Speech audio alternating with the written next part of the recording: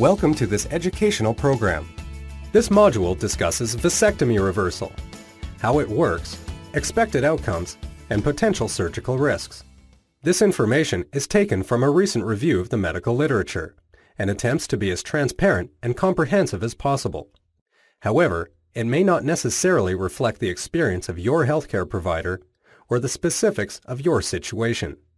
This program is strictly informational in nature, and no attempt is made to provide opinion or recommendation. Please feel free to view this presentation as many times as necessary. You may also use the player on your left to repeat slides or to skip through them in any order you wish.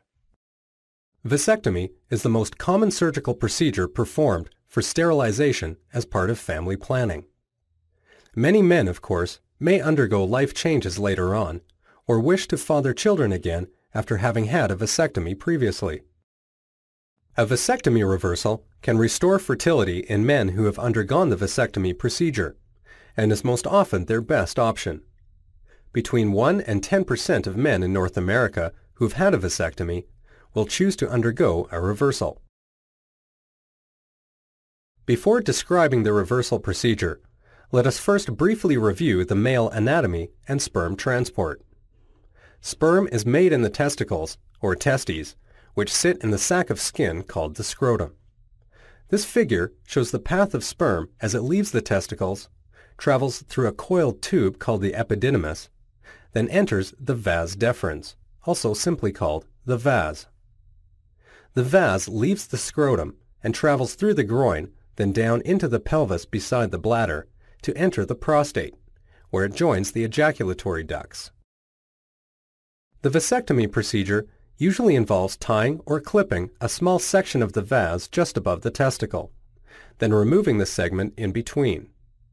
The vasectomy reversal procedure involves a microsurgical technique that takes the cut ends of the vas deferens and reconnects them, allowing the small tubes to carry sperm from the testicles and into the ejaculatory system.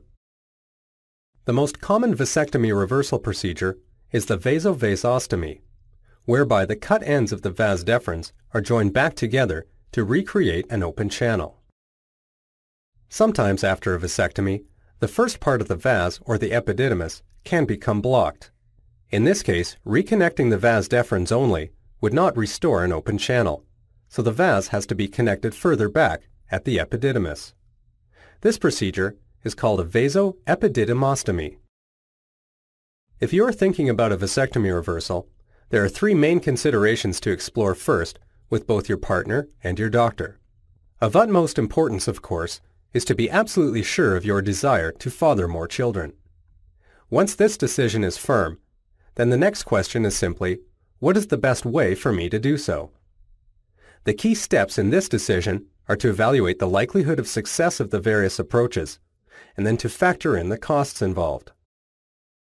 For vasectomy reversal, success of pregnancy will be determined by several other factors, including the length of time since the vasectomy, the age and fertility of the female partner, the age and previous fertility of the male partner, the method of vasectomy, your surgeon's experience, and the technique used to perform the vasectomy reversal. The duration of time that has passed following vasectomy is a key factor in determining success. As the years go by, the testicles will produce less sperm, and it may be of lesser quality, with less ability to fertilize the egg. Anti-sperm antibodies may also develop, which can also impede the sperm's ability to fertilize. Finally, with time, blockage of the epididymis and/or rupture of the tubules in the epididymis may occur, which can make the reversal more challenging and less effective. This table outlines the importance of time following vasectomy. With less than 3 years passed since vasectomy, technical success, meaning the ability to reconnect the tubes and have sperm present in the semen, can be as high as 97% in the most experienced hands, and the pregnancy rate can be as high as 76%.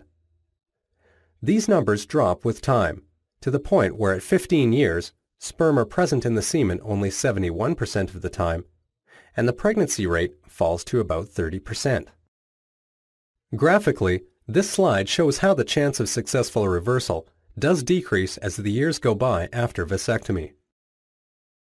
The evaluation for vasectomy reversal begins with an interview with your urologist, who will ask questions about the time of vasectomy, the details of the procedure, and any complications that may have occurred.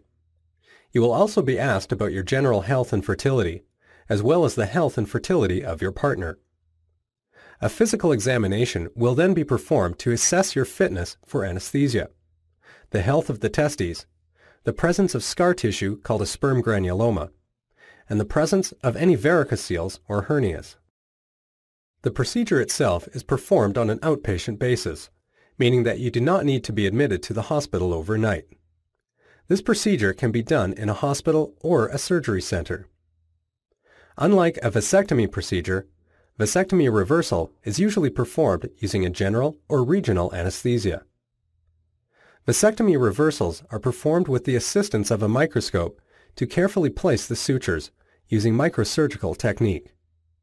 They typically take anywhere from 90 minutes to 4 hours, depending on the surgeon and the technique used. Do not eat or drink anything 12 hours prior to surgery. Do not take anything by mouth for 12 hours prior to surgery.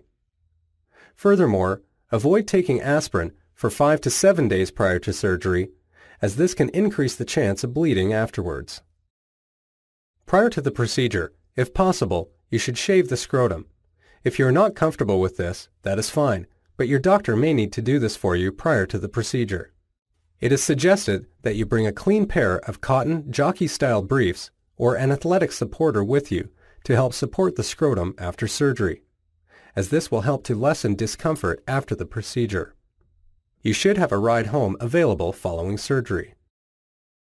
Once you are under the anesthesia, your urologist will make small cuts or incisions on each side of your scrotum. Occasionally, larger incisions are required, extending up toward your groin or down lower to either free up the vas more or to bring the testicle right out into the operating field. A surgical operating microscope is then used to isolate the vasectomy site, and each end is opened up and probed with a small instrument or fluid. Patency, or openness, of the channel is confirmed in this way. Patency is further confirmed by taking a sample of fluid from the tube and checking for sperm under another microscope. The presence of sperm in the fluid indicates that there is no obstruction between the testicle and the location in the tube where the fluid was taken. Therefore, the passage can be re-established by reconnecting the ends of the vas. This is called a vasovasostomy. If there is no fluid or obstruction is otherwise found, then the vas may have to be cut further back toward the testicle until an open channel is found.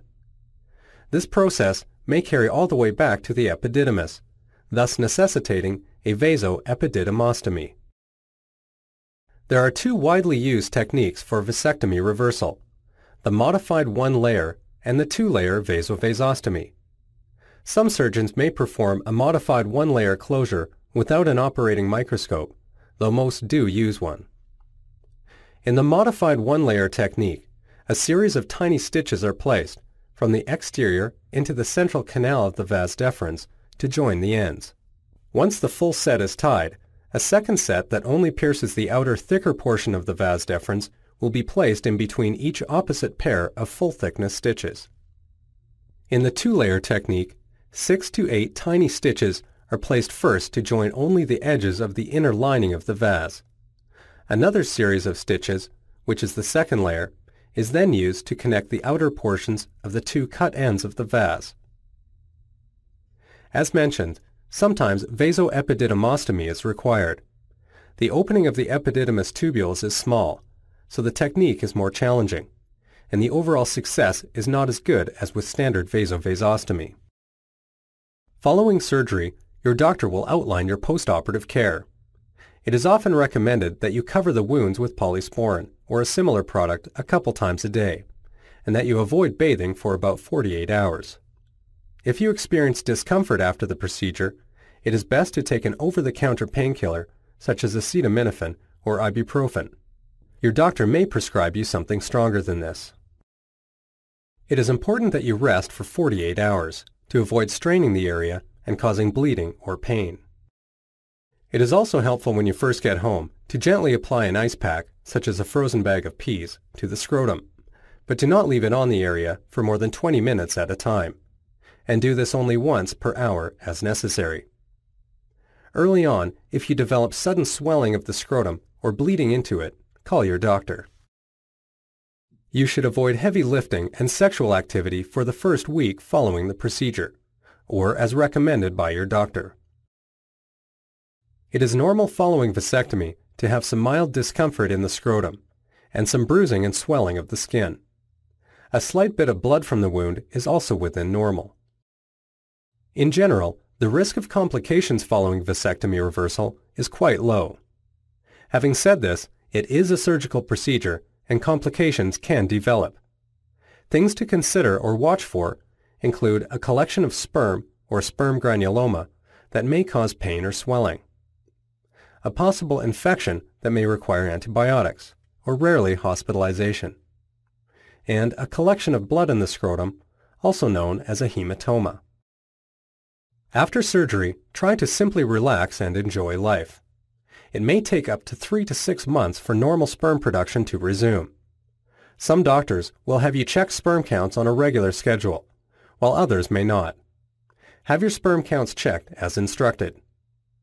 It should be pointed out that even with a successful reversal and good sperm counts, it may take quite a while to achieve pregnancy. In fact, the average time to pregnancy is about 12 months. Obviously, you may be concerned about what to do in the case of an unsuccessful reversal. In this case, your doctor might discuss several options with you, including a repeat reversal, assisted reproduction techniques, and adoption. Repeat reversals can be successful, and some studies show only a slight reduction in the patency and pregnancy rates in these situations. The most common assisted reproduction techniques to explore include in vitro fertilization, or IVF, and intracytoplasmic sperm injection, or ICSI. Finally, of course, adoption is a consideration for some couples. In assisted reproduction techniques, sperm is retrieved from the male partner, usually by microscopic aspiration or biopsy of the testicle. It is then processed in the lab. Drugs are given to the female partner to enhance egg production. Then at the right time, eggs are retrieved from her. Fertilization is then accomplished depending on the technique, and this is discussed in the next slide. Following fertilization, the egg is replaced back into the woman's uterus or womb. In IVF, fertilization is accomplished by incubating the egg with sperm in a culture dish. This technique relies on good quality sperm capable of penetrating the egg and fertilizing it on their own. In ICSI, normal sperm function is not required, as an individual sperm is injected directly into the egg under a microscope. While these techniques are suitable and successful for many couples, there are some disadvantages with them. Compared to a successful vasectomy reversal, pregnancy rates are lower, with ICSI, for example, achieving success in about 18% per cycle.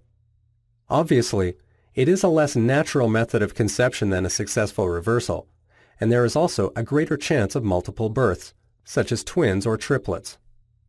For the female partner, IVF and ICSI do involve invasive procedures, numerous ultrasounds, and the use of fertility drugs. Finally, the cost needs to be taken into consideration. Compared to a successful reversal, it probably costs about 3 times more to achieve pregnancy with these methods.